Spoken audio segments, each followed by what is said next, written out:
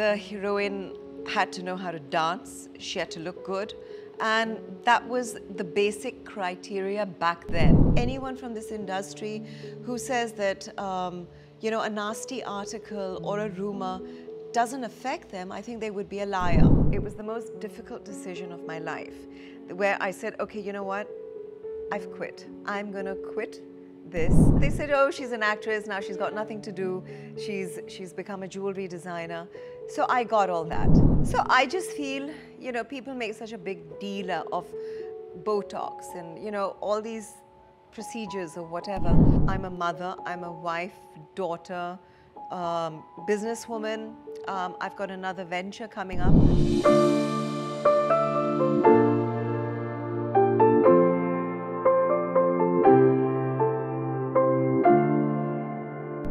You know, the words that are going to pop up in your head as soon as I name my guest today is poise, class, elegance and grace. But behind all this, she's also a woman who is extremely strong, fierce, independent and very, very delightful. Joining me in a conversation today is Nelaam Kothari Soni. Hi. Hi, welcome to Pinkvilla. Thank you for the fantastic welcome and introduction.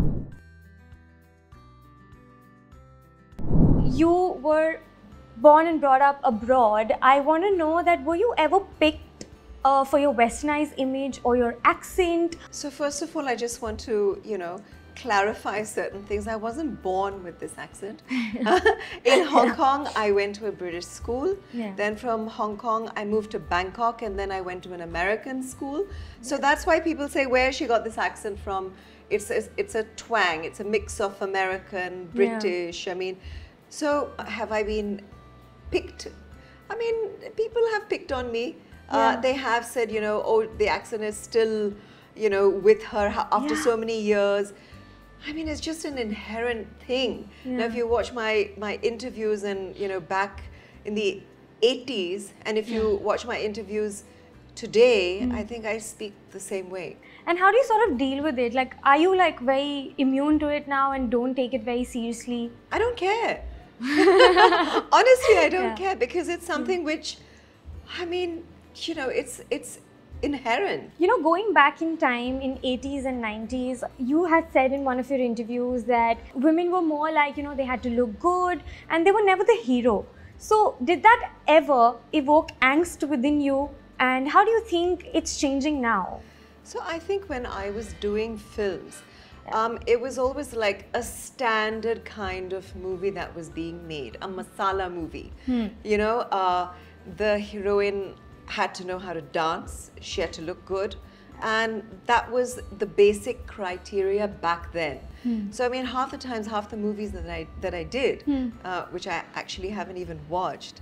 Why? Yeah, because first of all, I didn't have the time, honestly. I mean, and in those days you had to go to the theaters to watch your movies. Right. And secondly, a lot of my roles in the beginning were typecast because I was so young.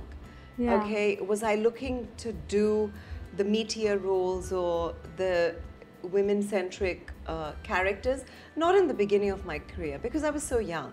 I was happy playing, you know, the young teenage girl, the baby doll image that I had, you know, who was prancing around, dancing, singing songs, you know, so yeah, I was happy doing that. It's only towards the end of my career that I just felt that, okay, enough of doing all that. I wanted more substantial roles coming my way because, of course, I had matured, I had grown up. I think after the OTT platforms have been launched, I think it's just a different ball game altogether because now makers are willing to experiment. Right. They're not only worried about the collections over the weekend. They can experiment. It's not so much of a risk. I think now. Have you considered sort of, you know, doing something in today's time which is more women-centric? I would love to.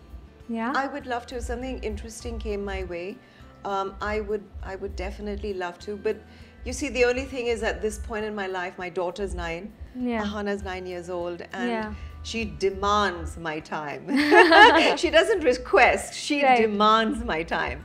So I think, yeah, of course, if the shooting is in Bombay, and then definitely. And you know, your struggle in the industry was never in terms of getting work, but at a very young age, there was a lot of spotlight on you, on your personal life, or people would write, you know, the media would write about your relationships, about rumors. At that young age, how did you sort of deal with so much invasion in your personal life? I found it extremely difficult. Extremely difficult. Luckily, there was no social media, there was no internet. Yeah. So, but everybody read the film magazines, be it a Cineblitz, Stardust, everybody read it. You know, so it was rough. It was very, very hard. And I think anyone from this industry who says that, you know, a nasty article or a rumor doesn't affect them, I think they would be a liar. Because it does affect you. For sure. And I think because I was so young and I wasn't from this industry, my family is not from this industry, I found it very difficult to deal with it at times. I mean, I would just go into a shell and just, you know, not go out for days because I was just traumatized and I was devastated with nasty articles. You know, you just ask yourself why. You know, was that really necessary? I think the media nowadays is a lot kinder, is a lot nicer. Back then they were brutal. I think over here now with social media and Instagram and Twitter, it's more the trolls that are attacking the celebs or the actors or the actresses more than the journalists. You were one of the actresses who was very, very particular when it came to her dressing. Or you weren't comfortable showing a lot of your skin, and you've said that, you know, it's very difficult for my stylists also to kind of style me sometimes. Where does this come from? My Masi and my mum used to do my styling, hence the high necklines. I mean, I wore shorts and I wore short skirts because I was comfortable in it. But whereas my necklines and everything, so... Did that ever like hamper your work or probably getting projects? No, because I think I started off so young, and because I had this image of a baby doll with a baby face. So if I ever tried to sort of reveal or, you know, I don't think it would have suited me. And I don't think people would have accepted me that way. It's a personal choice, and no one's forcing anyone to show skin. I mean, does anyone force Salman to remove his shirt? No.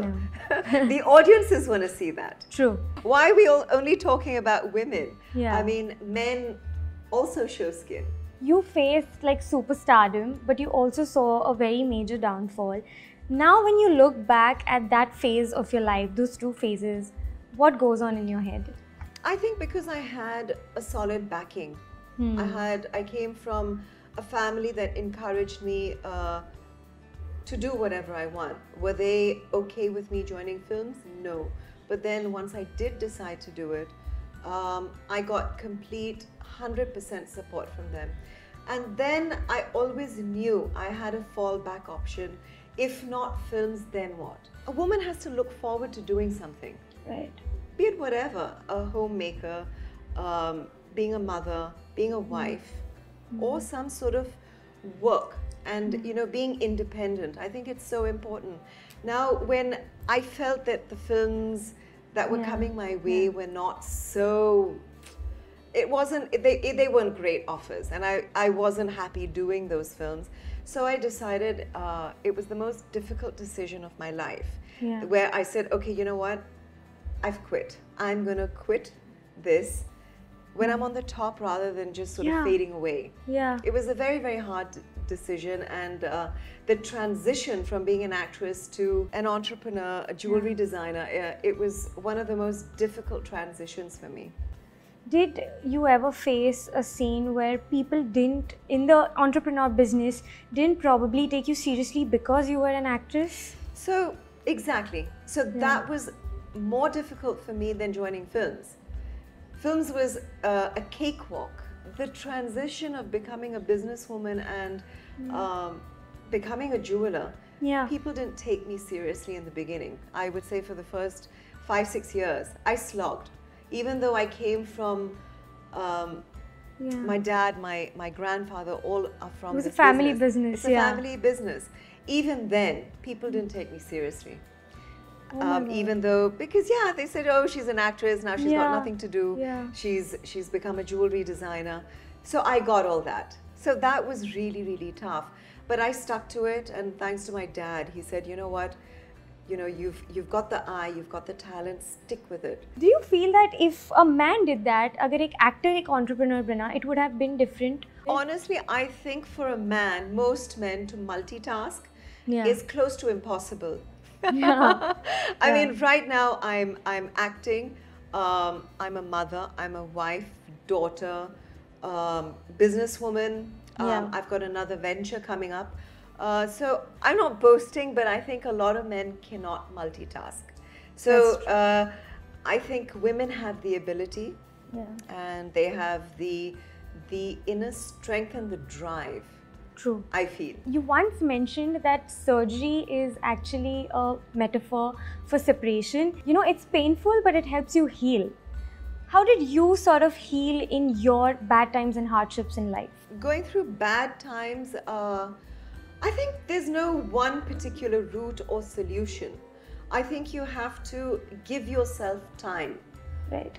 You have to give yourself time to heal. It's so easy for people to say that, oh, it's okay, just forget about it, move on. But I think it's very difficult to just, I think it does you more harm if you just sort of try and forget about it and move on. I think you need to give yourself time to process and then move forward. It could be a month, it could be weeks, it could be whatever it is. I think everyone has a different route. I want to say that your parents were not very keen on you joining the films. How did you convince them at that point of time? So I got the offer, and I think for months my dad didn't tell me that I had got this offer. Because in their head it was a big capital N-O. You know, our daughter is never joining films. And we weren't from the films. We didn't have a filmy background. So my dad over lunch just mentioned to me, he said, you know, by the way, you've got a film offer. So, oh my God. And I was a very shy girl, you know, in school plays, on stage performances. I was always the little girl right at the back in the corner. I was very, very shy. So he told me, and I said, you know, Dad, you know, the next time I go to Bombay, can I just try this out? And, you know, I don't mind, you know, weighing the options and see how it works out. He was like, no, it's impossible. You're not joining films. Anyway, so when I came to Bombay for my summer vacation, Ramesh Behel, the maker of my first film, he said, just do a screen test. And I just loved it. I just loved being in front of the camera. Wow. So it was like a discovery for yourself. It was a discovery, and my mum was like, but you're so shy. You hardly speak. How can you do this? Anyway, we went back and forth a couple of months, and finally they agreed. And because I said, I'll do this one film and I'll come back to Bangkok. And you said that you love being in front of the camera and you're also loving your jewelry designing. If I could ask you if there's one of these things that you could choose, which one do you enjoy more and why? I can't say either, because facing the camera brings out another Neelam. I mean, I just come alive and I just feel so good being under, you know, the lights and in front of the camera. I mean, it's a different feeling altogether. And when I'm creating jewelry, it's my passion. I love that as well. But I would say I like being my own boss, so I would say jewelry designing, for sure. When you decided to not face the camera, the only person who sort of convinced you every time is Karan Johar, because you did a cameo in Kuch Kuch Hota Hai and then you did Fabulous Lives also. I want to know, how does he convince you every time? I remember I was living in Versova and he called me up and he said, listen, Neenu, I have this one role, and I had left films by that time. So he says, I've got this really cute role and you play yourself. So I heard him out, and you know, who says no to Karan Johar? No one. And he has the gift of the gab, and he convinced me. I mean, no doubt. I mean, it was a very sweet cameo. It was a very sweet role. And again, you know, we were on a flight, and he just said, I'm thinking of this concept with the four of you. You four women are mad. And watching the four of you together, it's just hysterical. He says, I'm making a show. We were like, yeah. Didn't take it seriously. We didn't take it seriously. Yeah. And then he called me for a meeting, and I was actually the first person to back out. I told Karan that I cannot do this. He said, look, Neelam, it's going to be fun. Yeah. Okay, it's not the first time you're facing the camera. Just be yourself. Yeah. And and he has this knack of bringing me back. You made a comeback with a bang because there was no other better way to do this rather than being yourself on camera. You also did a very brave thing by showing the entire Botox scenario visually, and we've not seen any actors do this. How did you be comfortable with that? So I just feel, people make such a big deal of Botox and, all these procedures or whatever. Yeah. And I just feel, what's the big deal? Yeah. You are going to age one day, and you are going to do stuff to make yourself feel good and look good. And I just feel, why not? And I was like, you know what? People take themselves too seriously. What's the big deal? Yeah. That was my whole thought process behind it. Did I give it too much of thought? Oh my God, first time? No. I just told the crew that, listen, I'm facing the camera. I'm going to do this. You guys want to film it. It's the first time that I'm doing it. And they lapped it up and they just grabbed the opportunity. And, there's no discussion at home with Samir or anything? Not at all. I just didn't think it was such a big deal. Yeah. I mean, what is there to hide? Sometimes I see women and I just feel that, oh my God, for her age, she looks really good. I just wish I knew what she does, who she goes to, what is she, what is her regime for. I just feel, so what? If you can help another woman, I told myself, and Samir also told me, and Karan also told me, he says, if you're going to do a reality show like Bollywood Wives, if you're going to do it, then you got to give it your 100%. If you're going to hold back, don't do it. Yeah. We're putting our lives out there, we're putting ourselves out there. And I just felt that it's really not a big deal. You decided to go all out and be your honest self. That was great. Watch us in season 2. Yeah, I am waiting for season 2. I loved it. It's mad, it's going to be mad. But you also got trolls. How did you deal with the trolls bit of this? There was more love. Yeah. Okay, and when I say this, when I was doing films, the only way we could connect with our fans was fan mail. Yeah. The actual letters that you would get. Yeah. And this was the first time actually that I saw how many people out there actually love me. So many times if I'm at a mall or if I'm taking a flight at the airport, like I have mother and daughter, or sometimes daughter and father running to me like, oh madam, I was such a big fan, and the little kid is saying, I saw you in Bollywood Wives, you're so cute and you're so lovely, and it's just amazing. Seeing so much love, do you have any plans to probably take up acting again, full-fledged, probably when Ahana grows in a few years and she becomes a little more independent? Well, look, I mean, I can plan how much ever I want, but I think if something interesting comes, like I said, why not? I am doing something which I can't discuss. Oh, I want to know this. I am doing something which is really, really interesting. When can we expect that? I think towards the end of the year. Awesome. Waiting eagerly. And I'm sure like everyone's going to be super excited because we have Fabulous and then we have something else also now. Yeah. My last question before we let you go is, for a woman, her beauty is extremely valuable. When you see like, your first white hair or a wrinkle, does that ever lower the confidence of a woman, or do you get secured with time? Why should it make you feel bad or insecure or down? I mean, not at all.